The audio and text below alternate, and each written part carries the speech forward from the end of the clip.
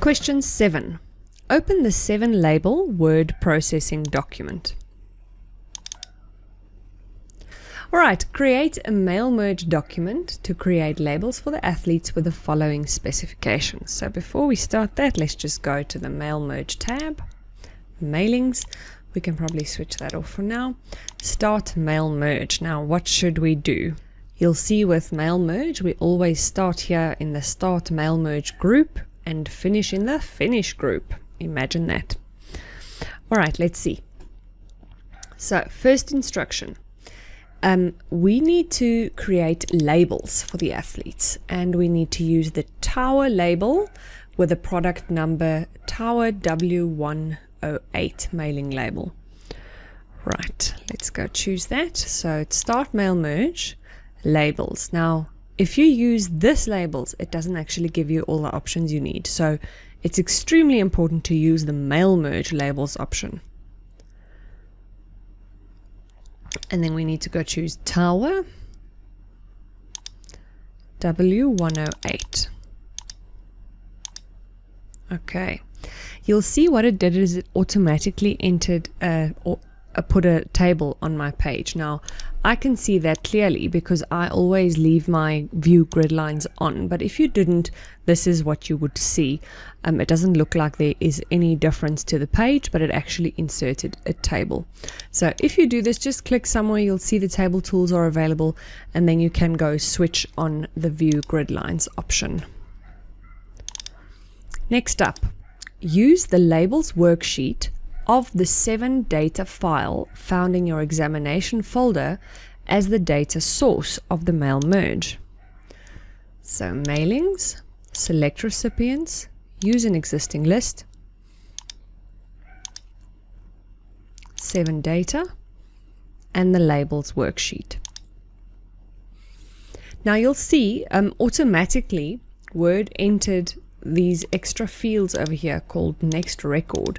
Now please leave that over there. That's extremely important unless you want one page of labels per person where the whole page is only that person's name, because that's what happens if you remove this next record.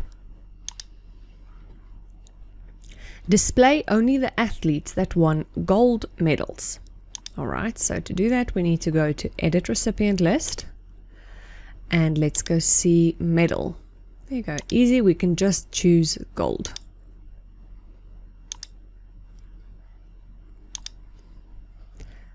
The label should look like the example below, and then it shows us what we need on the label. Let's go try that. So this will be merge fields that we're inserting. Name. I'm just going to preview. Okay, yes, it has the surname included. Enter, and then it had the date of birth, and then it had the event, right? Yes, that looks correct.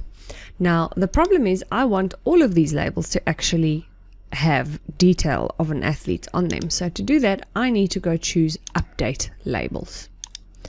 There you go. Now if you did that, you got all of your marks, well, close to all of it. You still need to merge it. I just wanted to show you they didn't clearly specify, but if they wanted you to actually vertically align it on each label, you would have had to gone there. For that one it doesn't update if you just click on update labels. You had to do it on the whole table. Alright, and then lastly, complete the mail merge and save the merge document as 7 labels merged. So the thing is, if I save now, you'll see it actually gives me an error. So you need to go file, save as, and actually at least save this one that you've already done. I'm going to save it as labels 2. You always need to have the one that has the link between your actual template and the data source. This linked one also needs to be saved. And now I can finish and merge it. And this one that is merged, and you'll see is not linked to any data source because none of these are available. This one I can go save as 7 labels merged.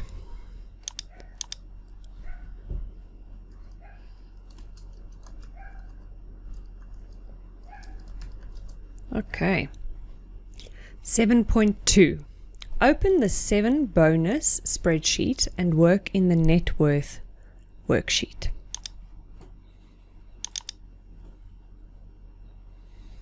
Okay, so there's a bonus and there's net worth. We need to work over here.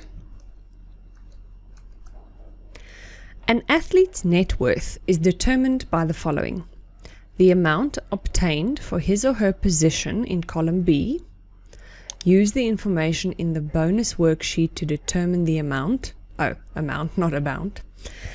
Let's quickly go see. So an athlete's net worth is determined by the amount obtained for his or her position in column B. Use the information in the bonus worksheet. Okay, so the position in column B, and we need to use this. We'll go determine their worth here. Oh, there you go, 1, 2, 3, and there is the worth. All right, and then the amount if he or she qualifies for a bonus in column C. Use the bonus worksheet to determine the bonus.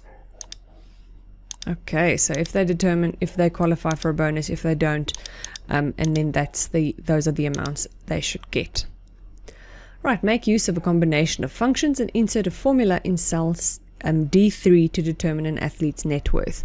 Copy the formula down to other cells in column D. Right, that one is a whole 11 marks, so we really need to try get this one right. So I'll show it to you in 2 steps because you don't have to do it in 1 step. That's a bit difficult. So the first thing I want to do is I want to determine this person's position and the value.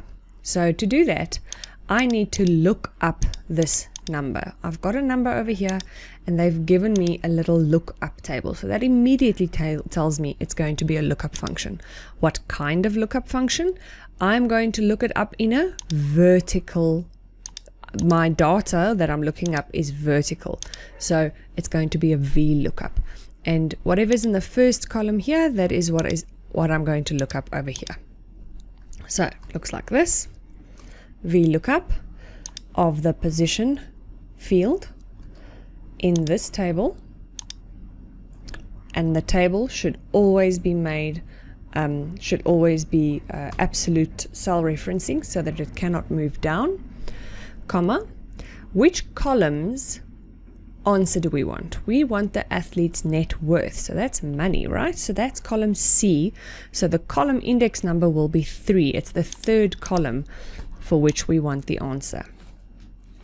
And lastly, range lookup. Do we want an exact match or an approximate match? We want an exact match. Now you'll see range lookup is in square brackets, so you can leave it out. If you're unsure whether to choose true or false, rather leave it out, because in this case it had to be false or you had to leave it empty. If you had said true, you actually lose a mark because we're not looking up in intervals, we're looking for an exact match. Alright, and then the amount if they get a bonus.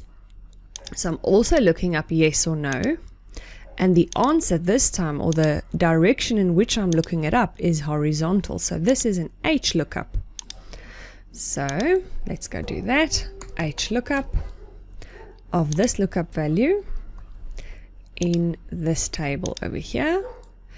And we want the second row's answers. And we also don't want approximate matches.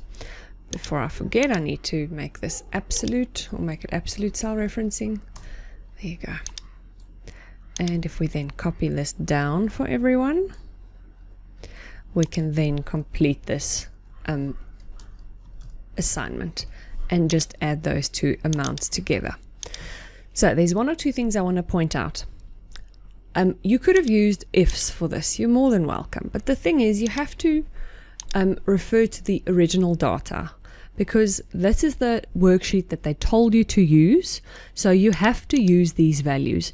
If you really wanted to copy this to the other worksheet, you could go and copy it, but then you should at least then link it. Where's that? Paste link, so that if the value on this side changes, the value on this side would then also change. Then I don't think they could possibly penalize you for doing it, but this is the better way of doing it rather than just pasting it.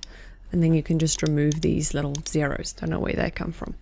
Anyway, it's better to just do it on the worksheet that they gave you. Number 1. Number 2, you can't do the VLOOKUP and the HLOOKUP underneath each other, because then you wouldn't be able to do this and copy it down for everyone. So always, if you use building blocks to do a function, please do them in the same row as the original data so that you can copy down a row's content and it will still work for all the different cells. Right, hope that helped.